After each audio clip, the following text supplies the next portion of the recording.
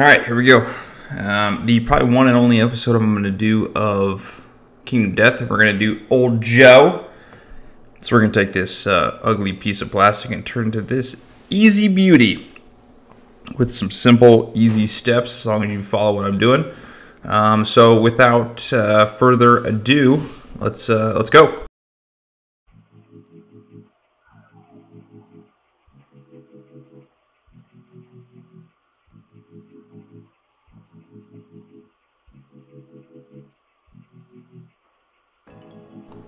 Obviously, start off by assembling Old Joe. I followed the Kingdom Death monster website, which isn't exactly the most descriptive, which is kind of annoying, because you got to kind of figure out how to place certain parts in there. But I followed that, and I'll post that in the comments below. I'm using regular plastic glue, which for some reason these resin models, or whatever the hell they are, ain't working so well. So it works, but it takes a minute to set. Unlike if you use it on a Warhammer miniature, it works right away. So you got to kind of hold it in place. But I'm following the instructions and not having a great time building this model while doing it.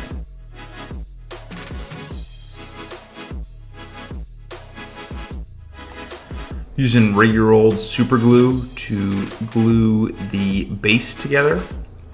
And I'm also going to use it on the feet of the Old Joe to glue him onto it prior to putting down the texture surface that we're going to do here in the next couple steps coming up.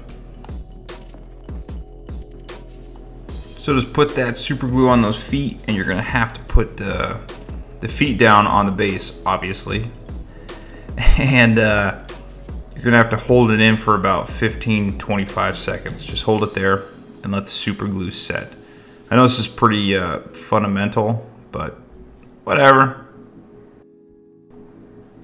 And let that fully set for, I think I let it sit for an hour or so. You probably don't need that long, but I did anyways. Alright, the first thing we're going to be doing after we glue it together is going to be putting down some texture just on the base. And we are going to be doing Vallejo's earth texture. You can use whatever you want. I just use this because it's cheaper, and I'm not doing anything crazy. I'm going to put one layer of Nulin Oil at the end on it, and that's it, just because I did whatever.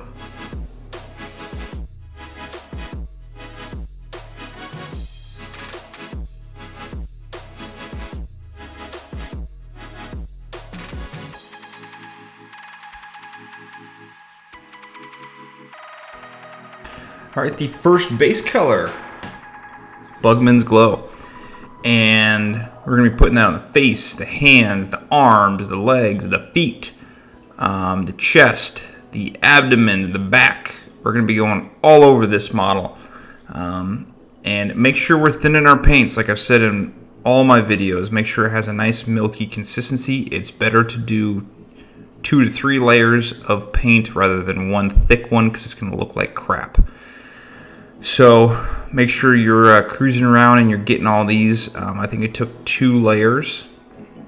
And as you can see, I primed it. And if you want to know how I primed it, watch my priming video on my channel, and it'll show you how to do the zenithal highlighting, as this is kind of imperative for this actual model.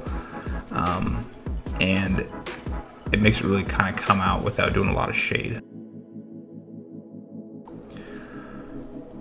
So just make sure, if you make some mistakes while doing this, it's not that big of a deal.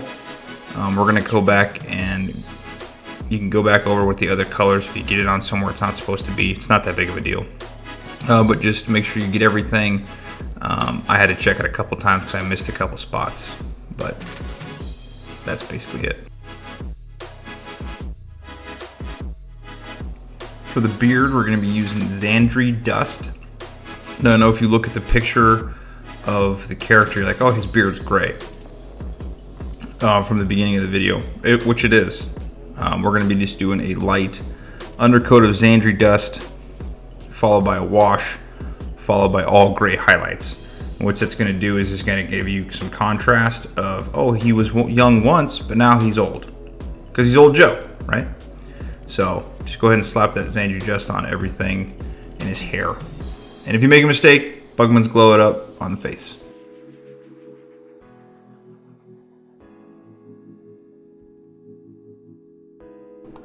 Make sure you get the eyebrows. I had to go back and do this. But make sure you get those eyebrows. Use a smaller brush. I used a bigger brush, and obviously you can see that, looks like crap. I had to go back and use a smaller brush off camera. So I use the size 10-0 brush. And as you can see here, I'm going back with some Bugman's Glow to fix what I messed up because it was, I got it everywhere. But hey, in this stage, mistakes happen. For the front sash, skirt, I don't know what this is. Tallarn Sand, front and back, and just pretty simple. Cruise around, get the front back, make sure you get the bottom of it, and that's basically it.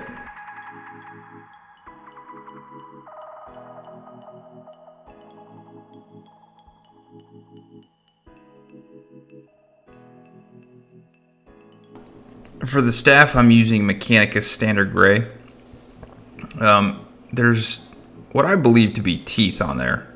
I don't know if they're actually teeth. You can go over it, but we're going to go over that with Rakarth Flesh here in a little bit. And then the bottom, there's more teeth, and it looks like leather wrap. So you can go over it because you're just going to go over it with another paint, but just slap it on there real quick.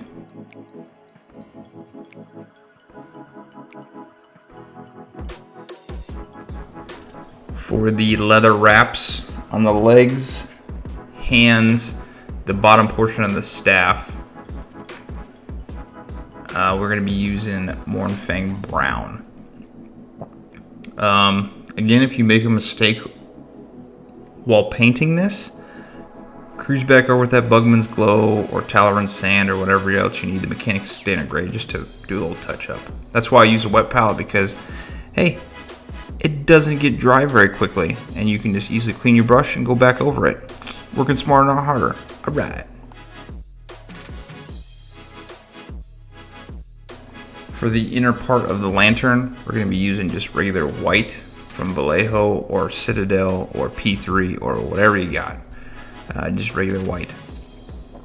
Now you can see that there's like markings from the lantern and whatnot, and we should probably go over those with something else, but I'm going to make it kind of a glowy effect with no OSL or anything. I could have done that, but that would have taken so much longer, and this video would have been an hour. I just don't have that kind of time, so just regular white. For the lantern, we're using Iron Warriors from Citadel. You can use Leadbelcher, you can use whatever other type of silver you have. I just like Iron Warriors because it's kind of like a darker silver, and this is a dark game. I really enjoy that paint. So front, back, top, bottom, and the chains are on the actual front of his sash or whatever it is.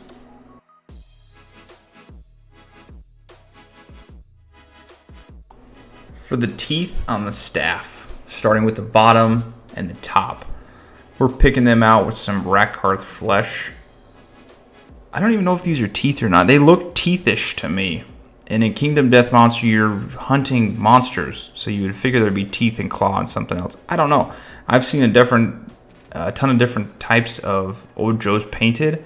Some of them have like teeth painted on there. Some of them have like rocks, or I don't know. So hey, I picked Rakarth Flesh. If you if you don't agree with what I'm doing, change it to something else. But top, bottom, and you're picking out the ones at the top, and I kept finding ones that I had to keep painting.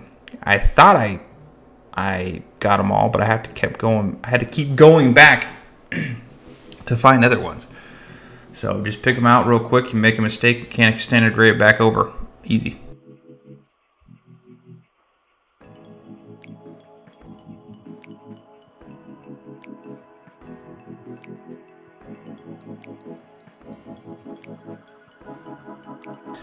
For the inside of the lantern, we're using Lamenters Yellow from Citadel. The reason I'm doing this is because this is a super easy way to get a yellow into something like this for a lantern without doing a bunch of OSL. If you don't have this, use the wash from Citadel or a different type of yellow wash.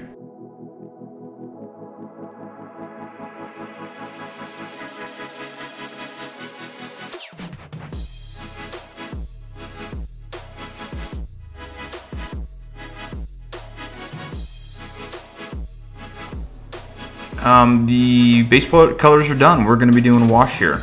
And I don't know why my picture didn't come up when I took it. But it's Rakarth Flesh shade, there we go, from Citadel. And we're going to slap this all over the flesh portions. Don't worry if you get it into the beard or onto the sash or the whatever. It's not that big of a deal. We're just going to go over it with some Agrax Earthshade. That's the only other shade we're using after this, so it's not a big deal. So just make sure you get it all on there, and don't be cheap on putting it on there.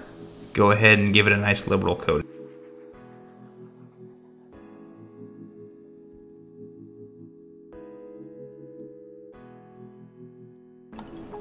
Just make sure you get the facial expressions with a good amount of it, so it's when you're looking at it, you can see that the shade's seeping into the eyes, under the nose, under the eyebrows, and on top of the eyebrows, as you can see right here.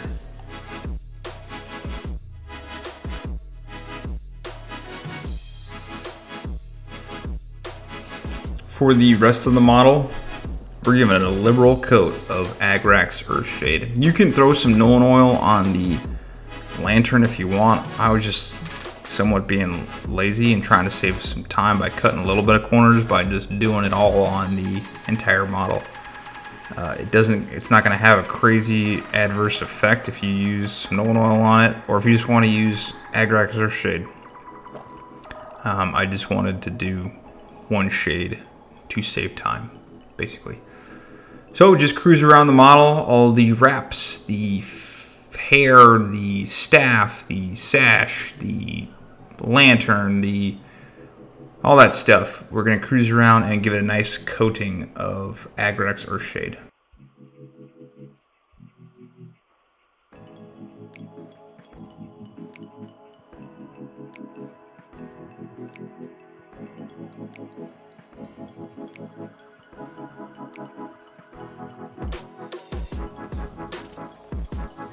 There were some points that I added some extra Agrax Earthshade to certain spots that have deep recesses, like on the back of the sash and the hair on the front of the sash, because I really wanted that to have a lot of depth and contrast.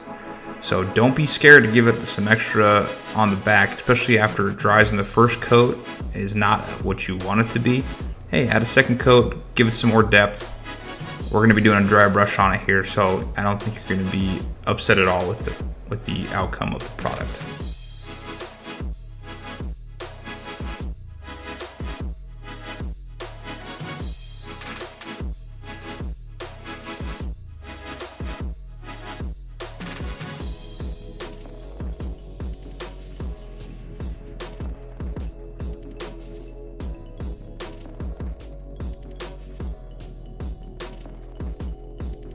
Alright, first thing we're going to be doing is going to be the eyes. Going to grab a small brush. I'm using a size 10.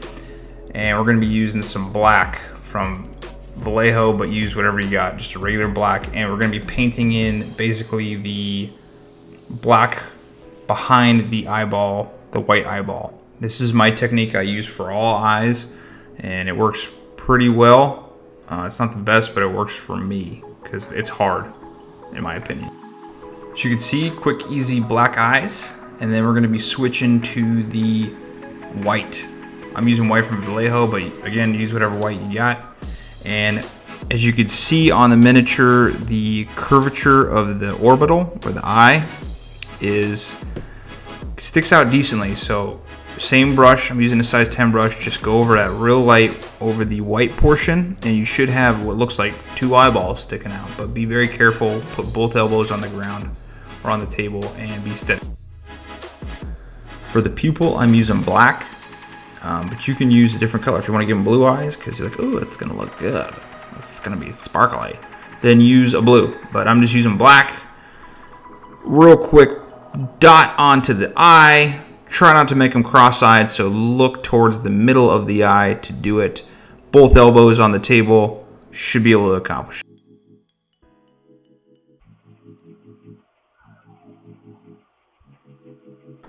Alright, we are starting with the highlights of the skin. This is probably the most time-consuming portion of this model, is doing the skin and making the highlights on the skin. We're going to be doing a reapplication of Bugman's Glow. And you want to hit the top of the head, the nose, under the eyeballs, so the cheeks, and we're going to be going around all of the raised surfaces of this model. The face is probably the most crucial portion because that is the focal point of the miniature. When you're looking at the miniature and people are looking at the miniature, everyone's going to be staring at the face and the facial features. So you want as much contrast as possible. Make sure we're thinning our paints very carefully. I'm using a small brush to do this because we're going to be getting the fingers, the toes, and we're going to be building up those highlights in phases by mixing different colors and just easily going over this. But Bugman's Glow, 1, maybe 2 layers if you want to, but just hit those raised areas, keep those crevices shaded, and just get the raised areas, as you can see.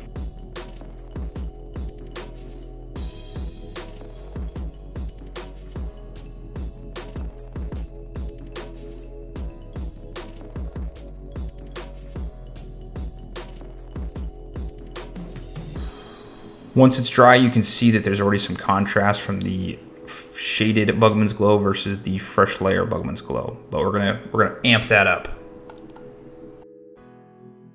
All right, take 1 brushful of Bugman's Glow and 1 brushful of Cadiajn Fleshtone. We're gonna mix those together. That's gonna be our early mid-tone, I guess you could say, and drop of water with it as well, or a brushful of water. Start by using a small brush. I used a size 10, like I said before, on the nose, the cheek, and the top of the head. The thing to think about is where is the sun hitting and where is the reflection and the lightest part of the skin going to go. The face is going to have a ton because it's going to be the closest point to the sun from the ground. Even though in Kingdom Death there is no sun. So does that even make any sense? It doesn't. But it's going to look good in the end, and that's all that really matters. So hit the top of the heads. Make sure you get the ear on the left side. I don't think he had an ear on the right side. And we're going to be hitting the tops of the shoulders, the biceps, the abs, the top of the leg, the feet, and we're going to be cruising all around. So, and the fingers. Make sure you get the fingers as well. And just take your time and enjoy the paint.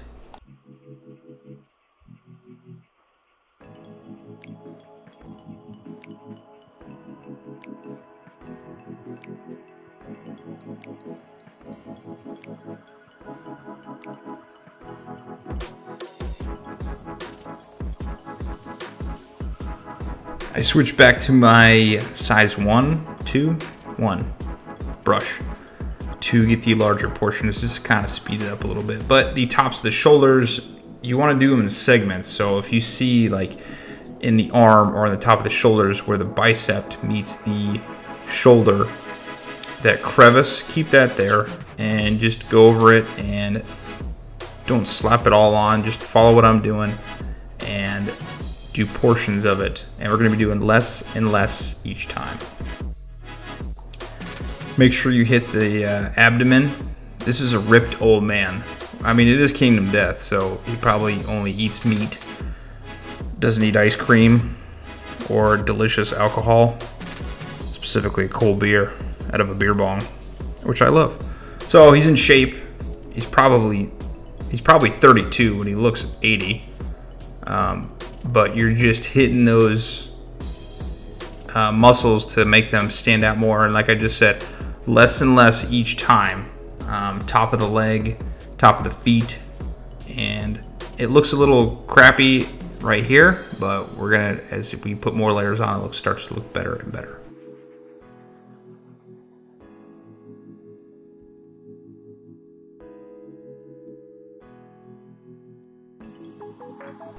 For the third layer of skin, Cadiajn Fleshtone, obviously wet palette, mixed with some water, milky consistency, and nose, cheeks, top of the head, broken record. The less we do now, we're doing littler. That doesn't make any sense. We're doing small increments, smaller portions each time we put a new layer on. So we're building that highlight, we're building the contrast, and make sure you're getting the same spots we just hit, but just a smaller surface area, if that makes any sense. So if we went 100% with the original Bugman's Glow, the next two tones we mix together, we're doing 80%, and Cadiajn Fleshtones are doing 60%. We're just doing littler portions to build that entire tone up and make sure we're mixing those paints. That's the crucial part of making sure that they're watered down a little bit.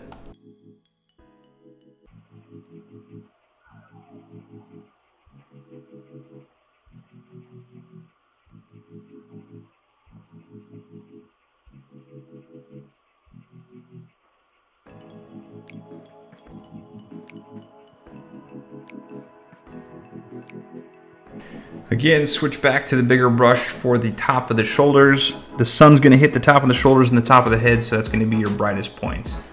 In the bicep and on top of the hands. So I switched back to my bigger brush just to make it speed by a little bit quicker, and that's basically it.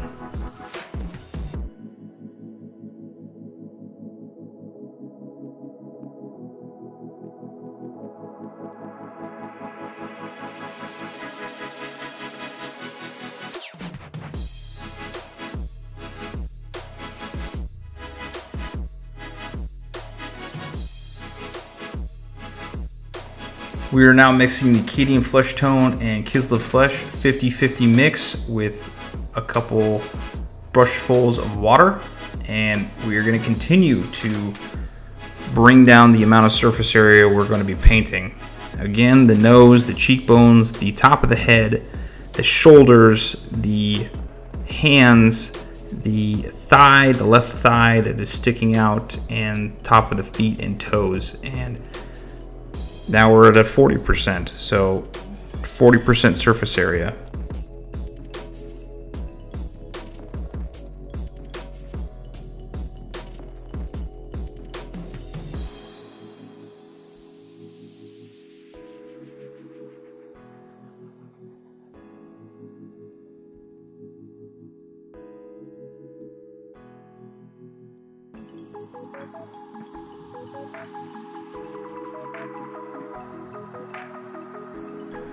If at any point you're painting like, oh gosh, this looks terrible, it's too strong, let the paint dry, because when you originally put on, it's super strong, and then as it dries, it dulls down.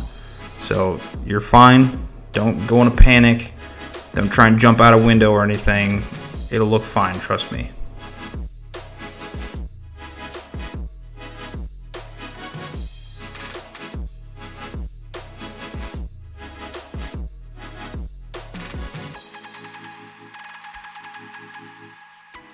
For the last highlight, we're just using pure Kislev Flesh, obviously watered down. And we're doing the nose, cheekbones, and a little bit above the eyebrows. And a little bit from the hands, and that's it. We're basically done with the flesh, and we just want to put a little pieces of highlight that is going to make it stand out just a little bit.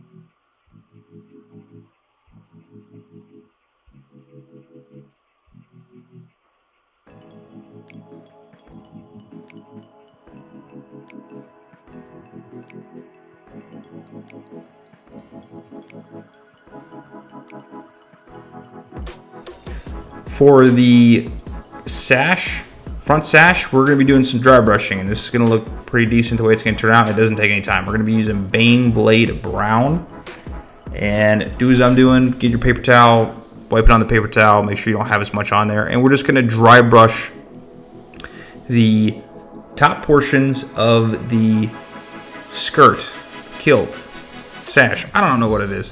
300 skirt from the Trojans. Leonidas thing. And just dry brushed front and back. I went over it a couple times just to make it come out a little bit more, but real light. It's real hard to mess up a dry brush. Just don't have too much paint on there. Get most of your paint out and just go over it 20, 30 times, and it'll come out and it'll make it look good. And we're gonna do a couple layers of this mixed in with the final highlight that we're gonna do next.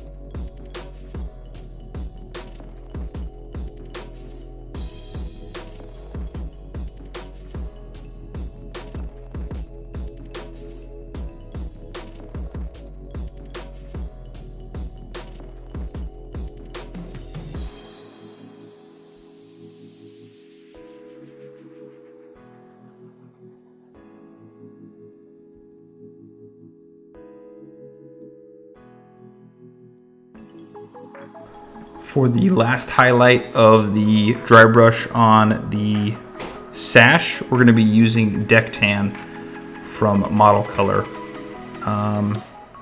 You can use something else like Ushabti Bone if you have Citadel or like a comparable color. And this is going to be a real light dry brush. Get all that paint off your brush and just go over it nice and neat. Real light, and we're going to be picking out the topmost portions of the sash where the light is going to hit. Make sure to get that top part, and you can hit the bottom portions a little bit, but real light, go over it. It doesn't take much. Don't overdo the paint on your brush. Get it all off, rub it into your paintbrush, get it onto that paper towel, and just go over it real light, and it makes it look actually really good for not a lot of steps.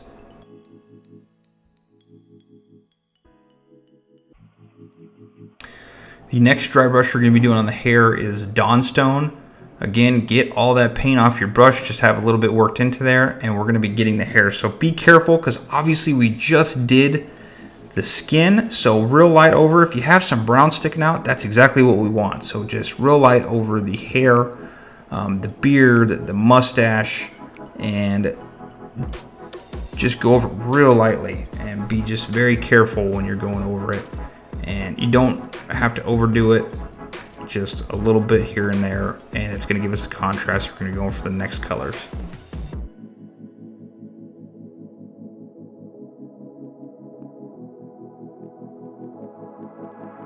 We're going to start picking out strands of hair, Adminastratum Grey, and we're picking out strands of hair and just quickly going over them. Leave some of the brown, leave some of the Dawnstone, but hit some of those hairs, and we're going to be going back over them with another lighter highlight.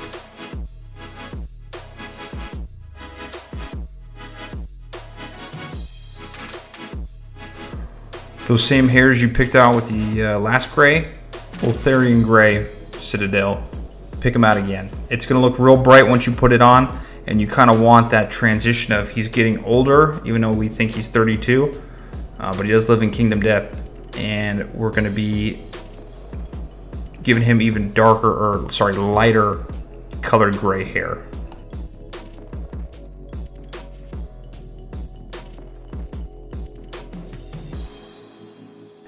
I'm using Ironbreaker for the chain and the lantern top.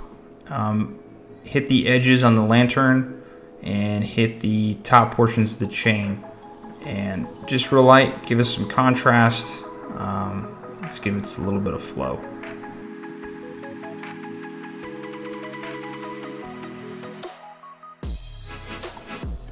For the top portions of the leather on the hands, feet, and the bottom of the staff, we're going to be using Doombull Brown. Just hit the top portions of the wraps. So you want to leave some of that washed brown on the recesses. There you go. And we're going to be using Doombull Brown for the top portion of it.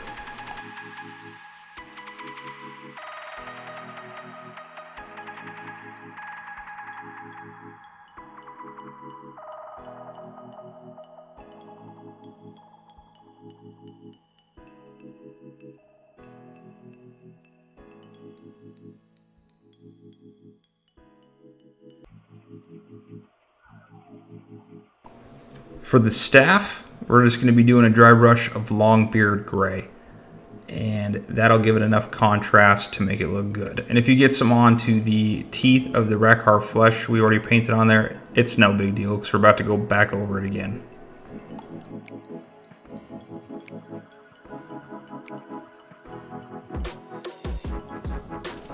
For the teeth, Ushabti Bone.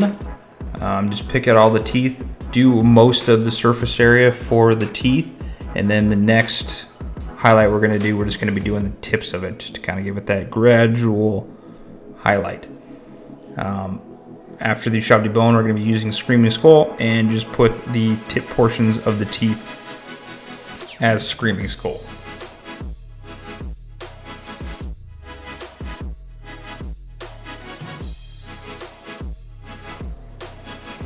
And for the second to last part, I'm just doing a coat of Nulin Oil. You can do 2 coats for the texture we have on the bottom, but that's all I'm doing. I could care less about the bottom. And then I'm going to be doing black around the edges, and that's going to be it. And we just completed a model that didn't take us a whole lot of time, didn't have a lot of colors, but looks fantastic, as you can see right here. I'm pretty happy with it. I think you should be pretty happy with it because it looks pretty freaking good for the amount of work we put into it. It's not overly complicated, it doesn't have any OSL, but you put that on the table and panties are dropping, if you know what I mean. I just want to say thank you everybody for watching. There's a lot of work that goes into these videos and a lot of time, and I want to grow this channel as much as possible. So if you can, spread the word, post it on forums, social media. If you like what you see, please subscribe if you are watching this for the first time and are not subscribed. I try and pump out at least 1 video a week, sometimes more, sometimes less. Follow me on the Instagram at nerd.nights, where I'm always posting new stuff and upcoming things coming out. But thank you so much for watching, and please subscribe and like this video, and I hope you have a great day and you continue to follow me. So all right, paint on.